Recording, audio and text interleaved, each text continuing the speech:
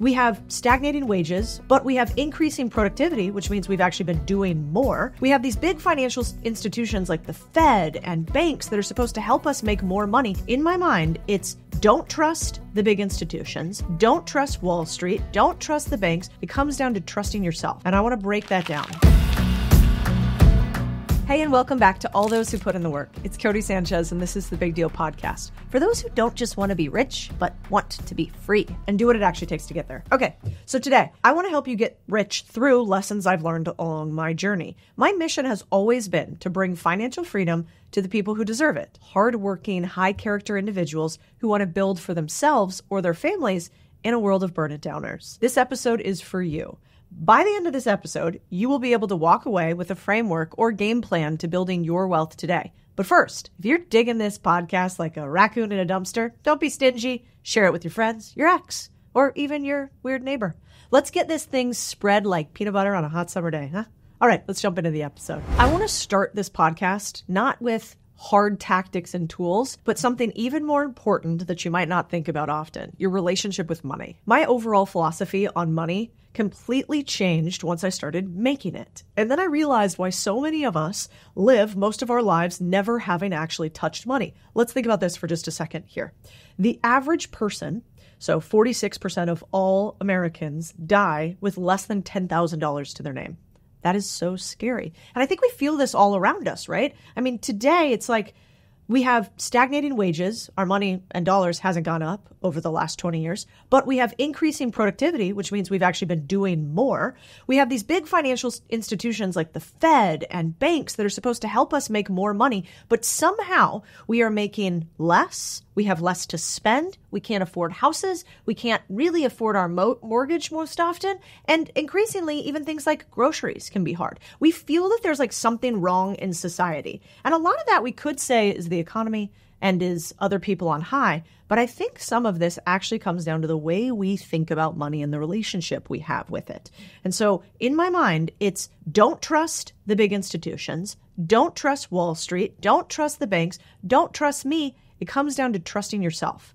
And I want to break that down. Let me tell you why I think most people don't make money. Because in order to make money, you actually have to not tell me what you want to do. You have to tell me what you're willing to give up or sacrifice in order to get it. Money is a cruel mistress, and it requires more from you than I think most people are willing to admit.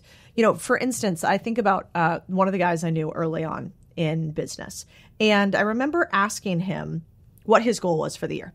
And he wanted to build a $10 million business in the asset management space. And he asked me what I wanted to do. And by comparison, my goal was really small. I was like, I want to make a couple $100,000 this year. Like, I think that would be really, really big. And I'm not sure if I can do it. And that would change my life forever. And, he kind of looked at me and he said, okay, well, how likely do you think you are to make a couple $100,000 this year? And I was like, fuck. I wasn't making anything like that at the time. And so I was like, I don't know, like 5%, 10%. And then he said, imagine that if you don't, I'm going to kill you. You're going to die. Maybe your family dies. Maybe your closest loved ones die. Like, if you don't do this thing, you cease to exist. Now what's your likelihood of success? And I was like, well, it's definitely not fucking 10%. I'm going to tell you that. I'm going to be saying no to some dinners, I'm going to be skipping Netflix. I'm probably going to go after this totally differently. And the reason I bring this up is because I actually think even with all the truth of how hard it is out there to get money, which is real, the hardest thing about getting money is that we don't have a why strong enough to overcome the how that is the truth of how hard making money is. And so when you have a why that is something like, for instance, when I was younger, when I first started really making money, my why was, I want to pour myself into this work. I want to see what is the highest level of execution I can have. I want to see if I stood before God at the end of my days, in the next year or two, I could say, I poured it all in. I used every drop of talent that you gave me. And I'm imagining standing in front of God and him going, but really, did you? So for me, that was my why. It was like, I stand before God and I go, I rang it all out.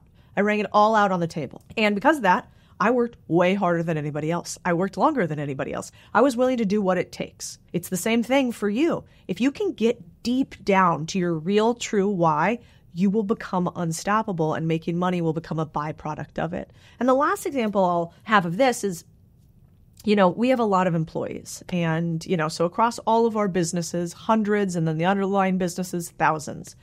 And, even in the main business I focus on, this one, which is contrarian thinking, we have like 30 employees, let's say. And I can often tell who really is going to make a ton of money, if that's what matters to them, but who's going to make a ton of money by this one thing. When I ask them, why do you do what you do every day? And if they tell me, well, I'm like trying to figure it out, I don't really know. I say, well, why, if you could make a decision between putting in an extra hour or two at work or going to do something else, why would you do one thing versus the other? The more clear your answer is to that question, the bigger your bank account will be. So let me give you an example of a good answer and a bad answer. And then I think you could put in the comments or tag me in your Instagram stories how your chart shakes out so I can give you feedback live. So on the left-hand side, a good answer sounds like something like this. I just got married. I want to buy a house for me and my wife. I want to be a provider for her. Like, it is so important to me that she sees me as somebody who can take care of her.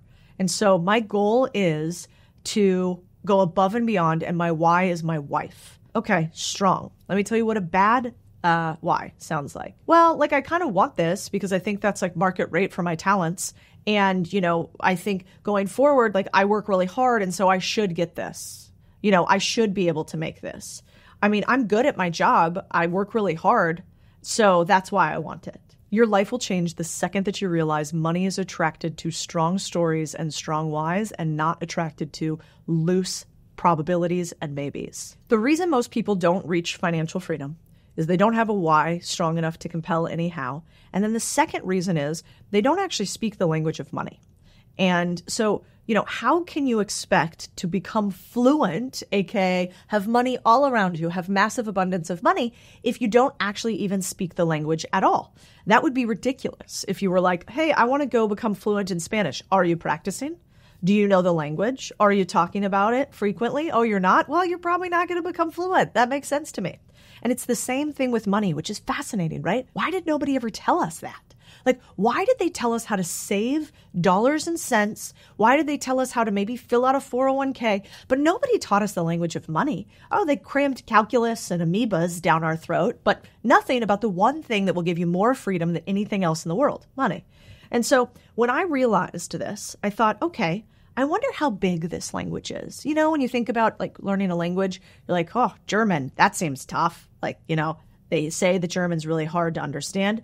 But Chinese, that's probably totally tougher. There's like levels to the game of languages, right? And I wanted to understand how big this language of money was. Like, how much studying do we have to do to become fluent in it, to make more of it? And what I realized pretty quickly is the language is shallow, which means there's not many levels to the game of you becoming at least financially free. Now, you becoming the master, the top 1%, the 10%, a billionaire, that language is deep. That is Mandarin. But in order for you to start making a couple $100,000 a year, to provide for your family, to have a house for yourself, to build a nice little business, to get ownership, to decrease risk, the language is not that deep. And so if you want to become really, really rich, you need to learn the language of money. And there's many ways you do this. One of the ways that I think is strongest is you learn deal making. That's why I teach people negotiations and business buying. And the reason I do is because deal making is really just saying, can I transfer dollars and cents from me to you or you to me? So all you're doing is it's your exchange. So when you think about speaking a language, what do? You want to go talk to another person often, right? In order for you to practice your language. That is the same thing with deal making. So I think one of the smartest spots to start with learning the language of money is actually learning the language of deals, because then you get to see in practice the words that you would just learn in theory. You know how in America, for instance, most of us in America, we were not taught Spanish by speaking. We're on a little, we had our workbooks, we filled out Spanish cards. And for that reason, Americans by and large are not really proficient in Spanish at all. It's why there's sort of memes about gringos and how we pronounce things. The difference between you becoming fluent in money and you knowing a few things about money is use. Is do you actually use it and engage with it? And so if I was you, I would be playing the game of becoming a deal maker. I would take courses on how do I do deals. I would start negotiating in real life. And that will be the difference between the many who think they know about money and the few who actually play with money, speak the language, and communicate fluently. One of the ways that you make more money is you avoid losing money and bad mistakes. This is called inversion thinking, and it is a principle that is used by some of the richest investors in the world. So let me break it down for you here. Charlie Munger, who is Warren Buffett's partner, was very famous for saying, instead of thinking about what I do want, can I think about what I do not want? I will get more clearly to my wants if I understand very clearly my do not desires, the things that are bad for me. And so when it comes to thinking about making money and when it comes to think about growth, I would play inversion thinking. So it would go something like this. I do not want to be poor, right? Well, what is poor? Well, I do not want to make less than $20,000 a year because I don't think I can live off of that. I do not want to have to work 70 hours a week in order to make 50,000 only. I would work maybe 70 hours a week if I could make $300,000 a year. I do not want to have to work for somebody else for the rest of my life. I do not want to have to get into debt and take on big risk to make money. So I want you to create a list of all the things you do not want. Then you can juxtapose that against the things that you do want, which is mirrored thinking. I want to make X amount of money. And if one of your do not wants is I don't want to work 70 hours a week, well, then you've got to decide which one wins the seesaw contest. Which one will you put at the top of the seesaw as your top priority? Allow the other to slide down lower because you know if you want this X thing at the top, sometimes some of your other desires have to go by the wayside. This is called inversion thinking, and it'll change the way you think about money.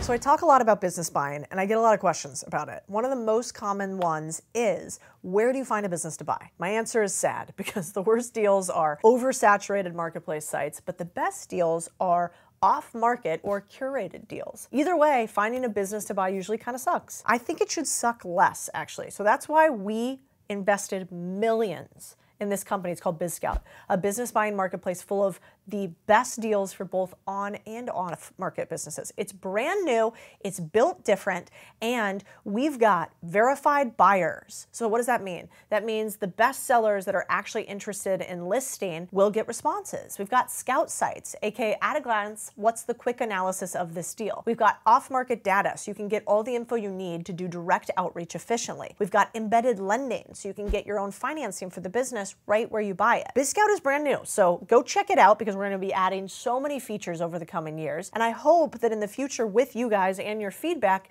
we change the face of Main Street buying and selling and turn a few thousand more people into owners while we do it. Because you're a big deal listener, you actually get some goodies. So go to the link in the show notes if you want to see BizScout and if you want to think about buying or selling a small business. Let's talk about the Pareto principle, otherwise known as the 80-20 rule, which basically means in life there's this fascinating phenomenon that is true in almost all aspects of nature. 20% of the actions drive 80% of the results. It originally started, interestingly enough, in peas. So they were looking at pea plants, you know, the little green things you chop.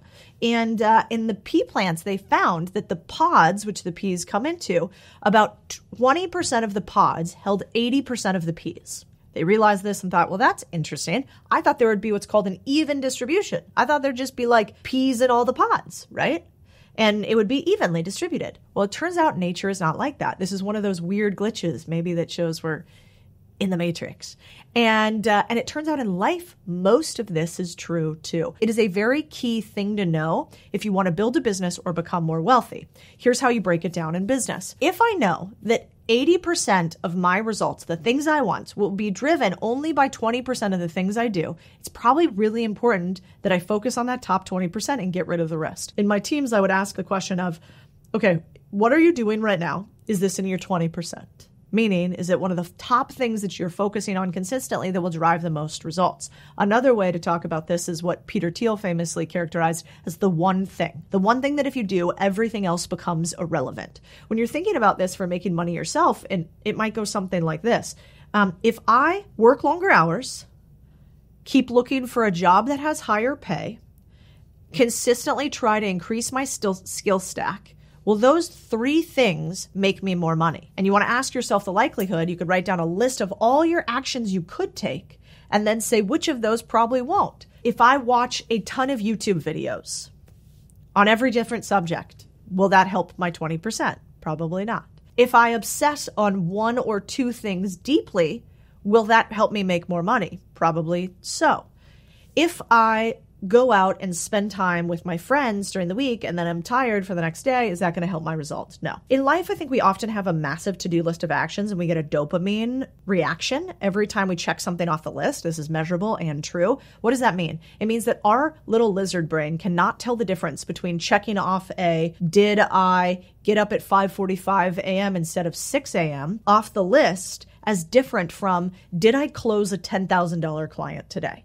Literally, our little lizard brains can't tell the difference between the two. So we fill up our days with a bunch of tasks that actually do not matter at all because they are easy. It is why Mark Twain famously said, if you need to eat a frog, eat it first thing in the morning. And if you have to eat 2, eat the big one first. He's basically saying choose the hardest, the meatiest, the most impactful task you can to execute first. 1, because our brain can't tell the difference between the 2, so it will trick you into thinking you've done a lot when you've just been busy, not productive. Then lastly, because if you do the hard things first, you have a lot of built up willpower at the beginning of the day. Arguably, it's one of the times of the day where you are the least fatigued. You have the most stamina. Throughout the day, from a series of things often attributed to decision fatigue, which is like, I made so many decisions during the day, I can't make any more. My brain, my willpower goes down.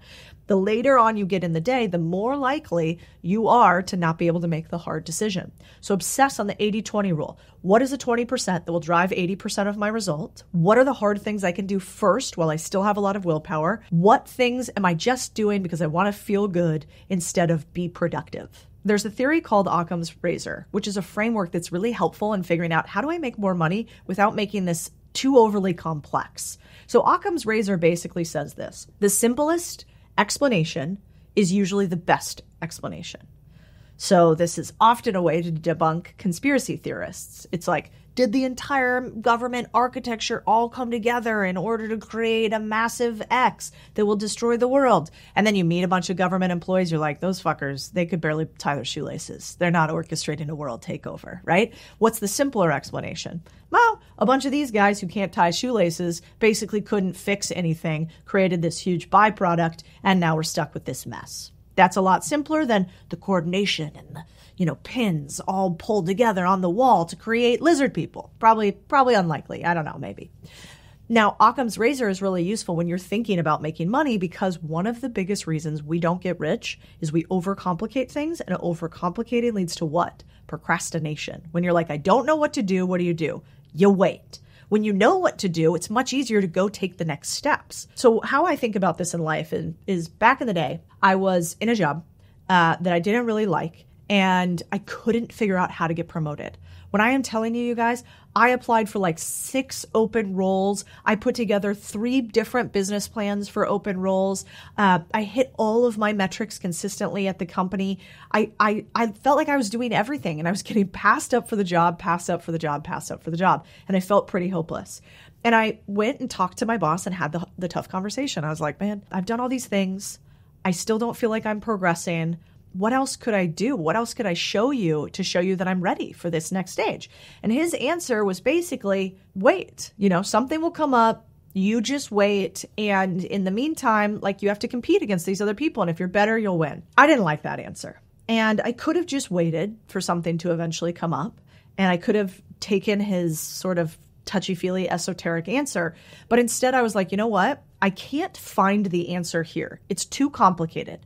So what will I do instead? Let me apply the same practice I was doing internally, and I'm just going to apply it externally. I think the actions that I was taking were right. So let me just get with a recruiter, and I'm going to show them all of this stuff, and I'm going to apply for 10 external jobs. And if I couldn't get the internal jobs, let's see how many of the external jobs I might get. And what do you think happened? I got a new job. and an ability to make more money because I couldn't do it internally. That was too complicated.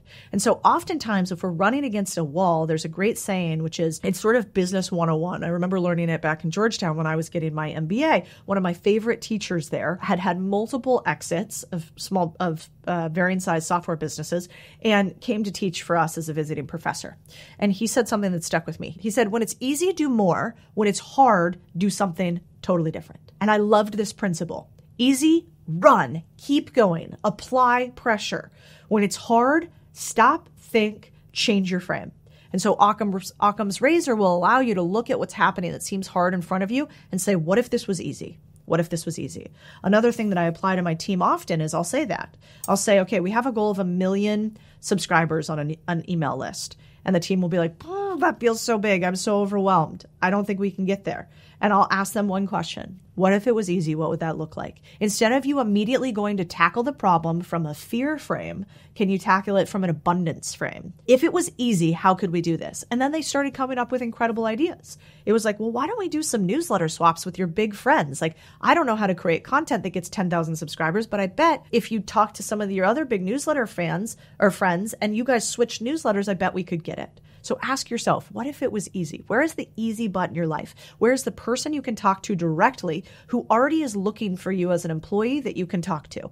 And maybe they'll hire you. Where is the investor who you don't even realize it, but he's right in front of your face, ready to give you money? There is a magical word in finance called compounding, which sounds super boring, but often the boring is where all the money is made. What does compounding mean?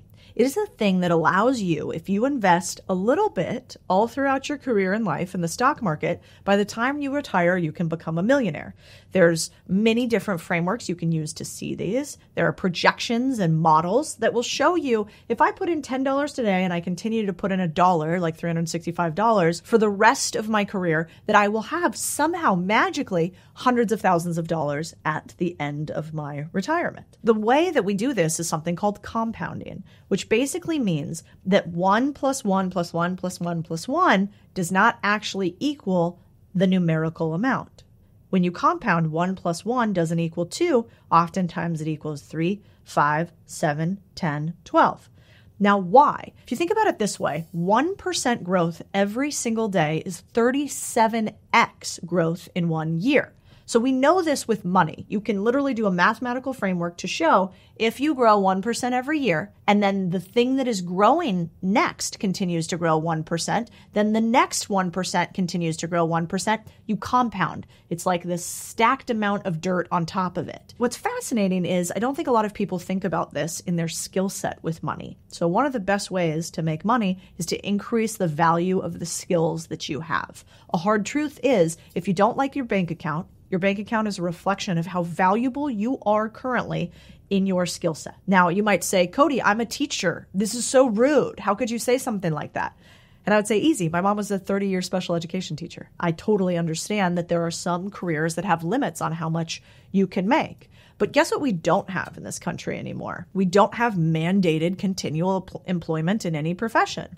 What we do have is trade-offs, that seesaw that I was talking about. So if you're a teacher right now and you only make $30,000, $40,000, $50,000 a year, what benefits do you have that can allow you to compound 1% every day outside of your salary? So my mom, for instance, during the summers would get another job. And so during the summer months, when she was completely off, she would help my father in real estate until my father and her in real estate ended up building a big company. She helped me in one of my businesses during those times off, and her skill set started to compound. And so I would ask yourself, do you have a practice where every single day you are trying to become a little bit better of a human? This day and age, there's a lot of comments out there that are like, you're perfect the way you are. You don't have to do anything else. You're enough.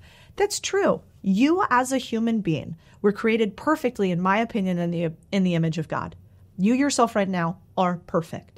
There's nothing you can do in the material plane that's going to make you, quote unquote, better as a soul. However, if you have a goal that is financial freedom and you are not reaching that goal, you are not perfect. You haven't done what it takes. You might have done what you wanted, but not what is required. That is just honesty and reality. And somebody needs to tell you the harsh facts on that. So I have a process every single day where I work to get 1% better.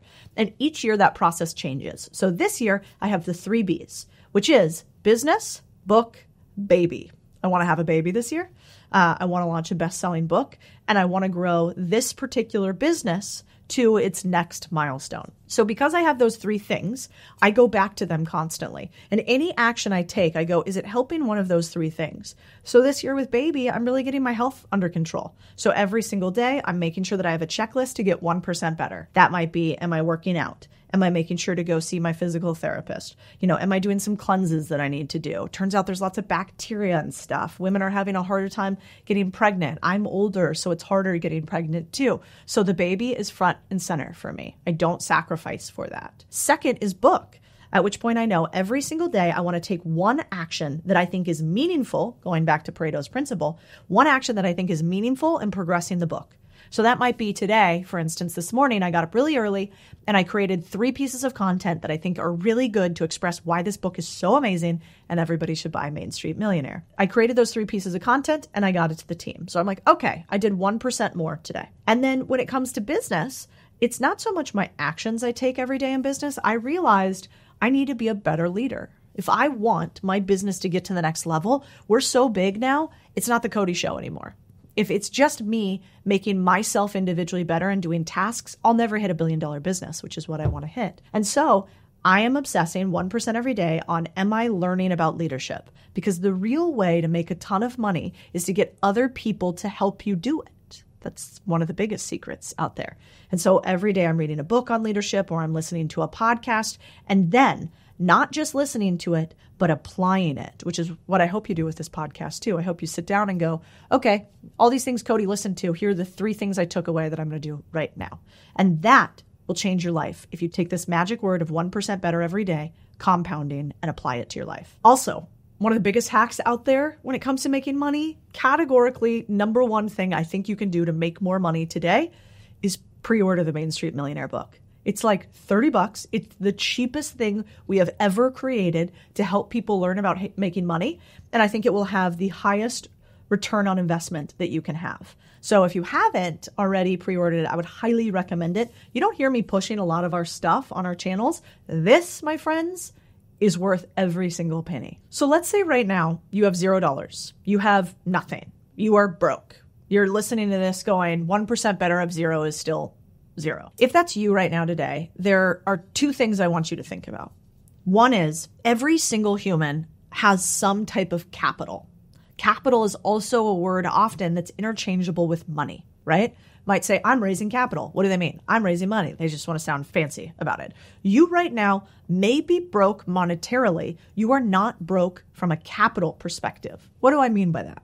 If you have no money, you have very little to lose. You haven't maybe built up a big business, which means you don't have a ton of demands on your time, potentially. So one type of capital that you have is that you're more willing to take risk. Lean into risk then. If you are broke today, don't play it safe. Don't go be a grocery store clerk. Go do everything humanly possible to get in with a startup that you think is going to grow rapidly, take a much lower wage to do whatever grunt work is required, and try to grow inside of a risky business. If right now you can't take a ton of risk, but you have more time, well, time is an incredible form of capital, which means that you right now can help somebody else who already has money and resources achieve what they want faster. So where can you go out and apply your idea of time? So that might look like reaching out to somebody like me and saying, hey, I don't have the skill set you need yet, but I have this one unique skill set. Can I come work for you for free? Can I go work at a company right now for very little capital?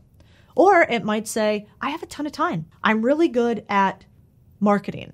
I'm going to go find somebody to partner with to market their product on Etsy. I'm going to market the shit out of it. I'm going to spend a ton of time on it. And until I figure out how to monetize properly, I'm going to pour the amount of capital I have into it, just like dollars. I'm going to pour capital into it and hope the capital comes back to me. The other thing that you might have is expertise or experience. So let's say you are a teacher, maybe you're a professor, or maybe you are really good at social media. Do you have an expertise that is really useful to somebody else? You just haven't figured out one leg of the stool, which is how to make money yet. Well, if you're great at social media, go partner up with some businesses that are not great at social media and say, I want a percentage of whatever income and revenue I drive you from social media today. I won't take anything that you are already making. It's only net new business. That is how, if you are broke, you start to focus on, okay, do I have time? Can I take risk? Do I have expertise and experience? Do I have network? So for instance, maybe you have no money, but for some reason you work at a golf country club and you're the caddy, but all those motherfuckers are rich. Could you make introductions between them in order for you to be a connector? There's connections as the ability. That's how you make money if you have none. Now here's the cold, hard truth. There's a 5-step process to making money. And in the beginning, it's going to be very different for you. First, you have to work harder than you think. Harder means longer hours. Harder means more intense application. Harder means incredibly focused. You're not fucking around. You're not just staying in the office a long time. You're obsessed with learning. 2, you're going to have to work longer than you think. So you can't just work hard, but you are going to have to take more time doing this than seems reasonable for most people. Why do you think so many people who are investment bankers, that's what I did, I was in banking and asset management back in the day. Why do you think so many of us make money today? It's because we normalized 70-hour work days with incredible amounts of output required. It sucks. I remember doing it, but you are much more likely to win if you are willing to do that. Third, you've got to value your skill stack and then grow the value of your skill stack. If right now your only value is that you are a grocery store clerk, I love you. I was a waiter for many years. I've done all level of jobs. That is not a high value skill stack. You need to have a number one priority of not just working harder and longer, but increasing your skill stack value. Because what? You're going to work harder and longer as a grocery store clerk? That's not going to be enough for you to make your hundreds of thousands or millions. But if you work harder and longer than any other grocery store clerk, plus you increase your skill stack from executing the priorities, maybe creating systems and processes around it, maybe doing better in customer service than anybody else, maybe doing additional jobs, maybe learning about leadership, then your skill stack can increase in value and you can go up the chain. 4 is take more risk than seems reasonable. Most people don't succeed because they might work hard hours, they might work long hours, they might have a skill set that's valuable, which would be something like, let's say, a pipe welder. That's a very valuable skill set, but they never take risk. They work for somebody else. They never ask for ownership. They never put skin in the game themselves. They never invest anywhere else. And so even with these 3 without risk, you'll never make a ton of money. And then lastly is you have to have an ability to connect other humans. In this society today, your network is not necessarily your net worth, but it will severely limit your ability to win. And so if you don't have anybody who is winning around you, if you don't know who to go to when you have difficult problems, if you're not valuable enough to other people for them to want to be valuable enough back to you, then you're much less likely to win. So we got hard work, long work, a valuable skill set, taking risk, and building up a network. If you have those 5 things, even if you are broke today, you can become unbroke. Now, let me do inversion thinking. What don't we have here? We don't have trust funds. We don't have rich husbands or wives. We don't have crazy startup ideas that are brilliant. We don't have investors with a ton of capital for us. We don't have Harvard or Stanford MBAs. We have 5 things that are completely in your control, and that is the truth. So I've given you a set of skills that you can use to grow your wealth that have been tried and true and tested from me and thousands of other people. We steal their homework. We use their data. But a lot of times at this point, people will say, there's something else holding me back. I'm applying these skills. I'm applying these processes and frameworks, but my friends and family kind of don't agree with what I'm doing. They want to hang out, but they don't actually want to get better. They loved the old version of me. They're not loving the new version of me. And so the last piece of advice I'll have for you is that I don't ever believe any one of us is better than another human. I don't believe that. I think that if I had your experiences and your background, I would probably be you. That if you had my experiences and background, you would probably be me. That we're like this amalgamation of experiences that become who we are today. Sure, I work hard and I give myself some credit, but for the most part, I think we are a product of what's happening in the world around us. That said, if you do not change your surroundings, it's really hard to become changed. If you want to be something different, you got to go somewhere different. If you want to achieve really high level things, you have to be around others who have already achieved those things. So I often talk about this idea of you need to leave your hometown to grow. We did this study and we surveyed thousands of people on Twitter and on Instagram. And we ask, have any of you never left your hometown for college, work, anything for longer than 6 months and become very monetarily successful? Define monetarily successful. Multiple millions of dollars in net worth. Has anybody done that? We found 2. I have one friend who has become that. Nathan Barry created a company called ConvertKit, never left his hometown in Iowa, never went to school outside of Iowa, built his business in Iowa, is worth millions. But what did we find everywhere else? That almost everyone else had at some point at least left for college, at least left for 6 months. And I think this is really important because it allows you to become a brand new human and to see that it's possible to change who you are, to become something new, where nobody else around you is anchoring you to the human that you are. Have you guys ever gone home, like for Christmas or the holidays, for instance? When I go home to Phoenix for Thanksgiving or Christmas, there are like things that my friends do there from high school. You know, everybody goes to this one dive bar or 2 dive bars. One's called Patty's and the other one's called the Roadhouse. They look the same. They haven't changed since I went to high school there years ago. Kind of the same characters are there every time. You know, there's Ted, I'm making up names. There's Ted, who's like always a little drunk. You know, there's like Ryan, who like used to be really hot back in the day in high school, now doesn't look so great, also kind of drunk every time you see him. There's like the few that like keep dating each other somehow, like even all these years later. You know, it's like this record on repeat, right? And so for years I used to go back and it's fun, right? Like I love a lot of those people. And you go and you have nostalgia and you talk to them about old times and that's lovely. But then you kind of look around and you're like, ooh, have we moved? Have we really made change in our life? Maybe they don't want to make change, which is good for them. They're probably happier than I am in many aspects. But for me, as a person who wants to do something completely unreasonable, who wants to have complete financial freedom, who wants to build something giant, who wants money to become so abundant it becomes meaningless, where I can help so many other people become financially free that it's not even about me anymore. It's about like, how can I impact millions? Well, if I'm going to do this, I'm not going to do it from Patty's. I'm not going to do it from the dive bar. I'm not going to be able to do it being the person that they all remember. And I see it there sometimes. They're like, oh, remember when you did this? And I'm like, not really. It's not me anymore. You know, I'm not that same human. And it is perfectly okay for you to be a completely different human in 1 year from now than you are today. So never be afraid to leave your hometown to grow.